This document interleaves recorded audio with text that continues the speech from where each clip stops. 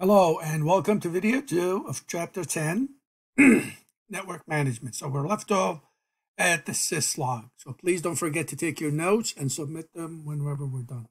All right, the syslog server. Write the following down. It uses UDP 514 and it sends notification messages across the network, across the IP networks to event message collectors. So you could have either a server or your router, and you send messages and it captures all the messages for events. Then it can actually have the IDS system look at them, the intrusion detection system. You can actually browse through them, see all the different events that are happening, just like the event viewer on your computer. The server does actually, the router can capture some of these, but you want that in a server when you have a lot of devices and you want all the different types of information gathered here. All right. So the syslog messages can be sent to an internal buffer or an external server. Internal buffer on the router, of course. External server is just a separate computer. The network administrator may specify that only certain types of messages to be sent to various destinations. So that's important. Popular destinations and syslog messages include, so please write these down. You can do it to the buffer, the console line, the terminal line, or the server. Okay? And please take a snapshot of this. These are the severity levels of all the different types of traps that can be sent, depending. Notice that level 0 to level 5 is really what's important. Level 6 and 7 is just, you have to initiate that just for informational or debugging messages. Emergency, you should definitely have that at least level 0. I would say level 1 to 5 is important, 0 to 5. All right, some common syslog messages reported to Cisco routers also, so please write these down, okay? IP, OSPF protocol, sys operating system, IP security, and interface IF. You get all these messages as well. What else? Here's an example. So an example of an entry in the syslog. So this saying that this is severity number 3 and it's up down, right? It shows that the service stamp, here is the facility link, and the severity level is 3 with a mnemonic of up down. Okay, so it's saying, hey, the interface went up or went down, right?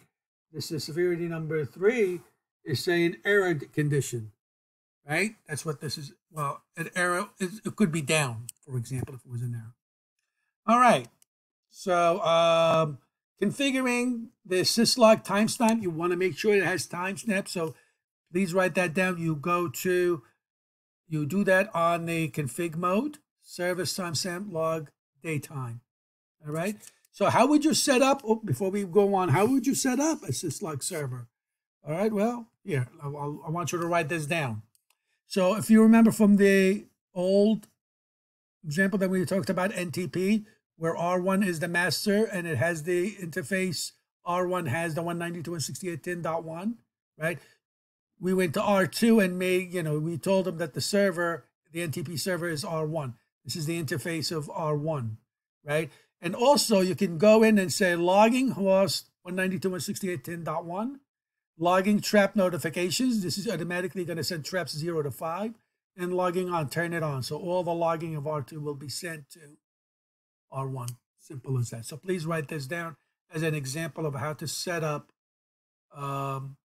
Make sure that R1 is set up and the syslog server is running on it. Okay, it doesn't have to be R1. It could be a server, right? A computer. All right, so now let's move on and talk about the router switch file maintenance. Okay, and okay, so when you type the command show file system, this is going to list all the available iOS system files. Okay, so write this command. This is and if you want to know what it means, it says it's going to list all the available iOS file system. Additional commands that you could do, dir is to list all the directory files or all the folders. Change directory, cd, or pwd. PWD to show you the present working directory. You know what directory you're looking here when you type PWD. It shows that you are in the NVRAM. Change directory. That means you go to that directory cd, right? What else? What else? This is using a text file. By the way, when you want to do, when you want to back up your config file, so the best thing to do is copy and paste the running config or startup config in Notepad. So just go to the privilege mode, type show run, okay, and then highlight, copy all of it. Put copy, go to a Notepad and paste it into a text file, and you can save it. All right, and when you're done, and let's say you need it back, just go open up Notepad, highlight all the text file, copy it, go back into your router, type config t, and just put the cursor and paste. Everything will be executed immediately. Simple as that. This is the best way to save your configuration file while you know, you don't have to do anything else. Just that's how quick you can do it. All right. So that's how you save it and restoring it. You can also, of course, have copy running to a TFTP server. So the way to set that up, make sure you have a computer that's running TFTP, which is a software, and open it up, okay? And make sure it's connected to the switch or the router. And then you type copy running dash space TFTP. It's going to say, what's the TFTP IP address? So you supply it, hit enter, and it's going to say, okay, you want to save it, and this is what you want to call it when it's saved. If you hit enter, this is going to be the name of your configuration file. Otherwise, you type in whatever you want. And then just hit enter and bingo, it's saved. An exclamation mark shows that the running configuration file has been saved to the TFTP server. We'll do this in class, by the way. That's easy to do. And you can do the same thing also for the operating system from the flash. All right, you can actually save it on the USB drive right here. So you can use the command copy running space USB flash. All right, I think they have right here. So if you stick a flash drive into, if your router has that, a flash drive, a USB port, just put your flash drive in there and type in the command copy running USB flash 0, and that's it. It's easy as that. And then you just hit enter and you're good to go. All right. Then you can do directly. That means list everything in there to verify that it's been copied. You know, directory USB flash 0. It will show you that if the config file has been saved or not, has been copied or not. All right. Password recovery. Please write the following down. This is on how you to set up the password recovery on a router. So step number 1 is enter the ROM mode. How do you do that? So right next to this, I want you to write these steps down first. And in each step, I'm going to tell you what to do. So to enter the ROM mode, you're going to do, write this down, press Control Break keys while the system is booting. So you turn the system on, and within 30 seconds, you have to press Control and the break keys and let go. You're going to be at the ROM mon. You're going to see the ROM mon with a greater than sign. Once you are in there, then you are going to change the configuration register. The configuration register, then you type in this command, confreg, C-O-N-F-R-E-G, space 0x214. And then after that, you type reset. Okay, and once it resets, it's going to reboot. And once it reboots, you are going to copy the startup config to the running. So the file that's in the startup, you copy it to the running configuration. And then how do you do that? You type copy space start space run. All right, so you copy it, and the passwords that you don't know what they are, they're in the running config. Now you change the passwords. So you type, enable space secret whatever, and line console blah blah blah, line VTY blah blah blah. You change all the passwords.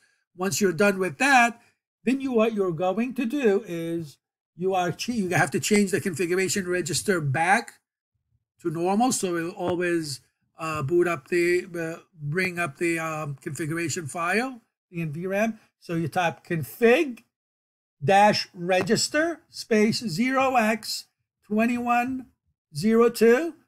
You hit enter, then you type exit, then you hit enter, then you type copy run start, and you hit enter.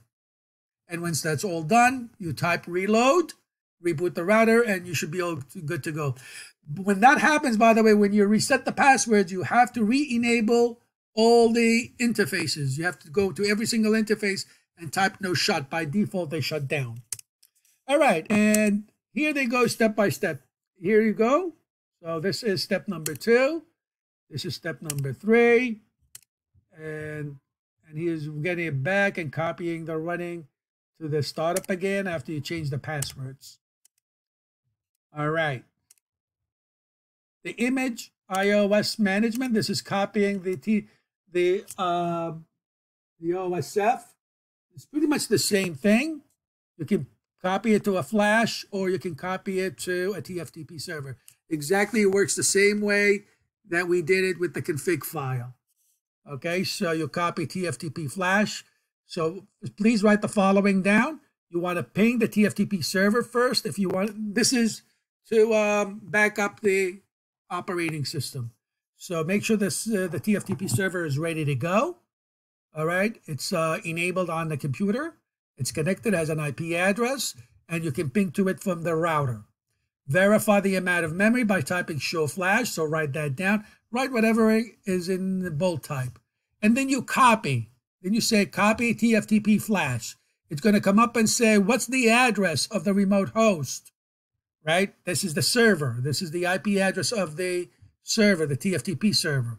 All right. And it's going to say, what is the name of the file that you want to copy? This has to be exactly in capital letters or lowercase letters. So if you type show flash, it should come up, and all you have to do is copy and paste it here.